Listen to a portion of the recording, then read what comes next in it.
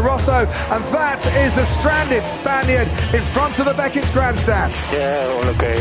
You can tell Danny. He did a very good job there. The man they nicknamed the Torpedo seems to have done it again, Paul di Resta. Battling for position.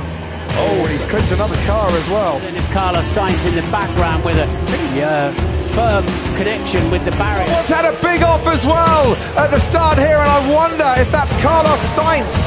That is Carlos Sainz that has gone off in the Renault. Turn into me, mate. Are you okay, man? Yeah, but we see it, man. It's not nice. Yeah. And out to the race, Lance Stroll. Massive disappointment for him. Could that have been Carlos Sainz, who's just pitted as well? It is Carlos Sainz. That looks like it's been through one of the brake marker boards or something, doesn't it? This is going to bring out a safety car. It's me. Stroll hit me. He didn't see me coming in the inside. It was just turned into me, like if I was not there. There you go then. Yes, he took too much curve, yeah. And Nico Rosberg did exactly the same thing yesterday.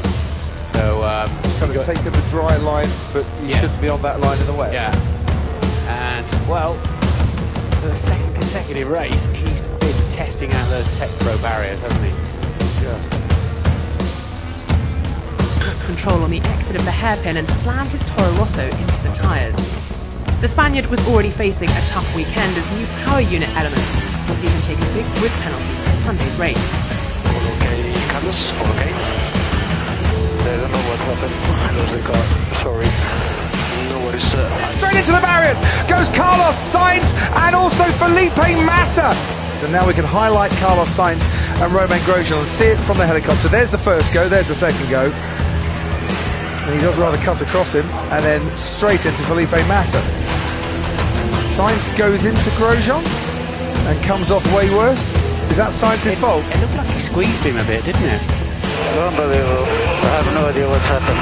Somebody just... That's quite a raise there, Paul. That does look quite a nasty impact for Carlos Sainz. He's hit the wall beforehand, hasn't he? I think he's lost it on the brakes and hit the wall, and it's even hit the top of the thing as well. So He has.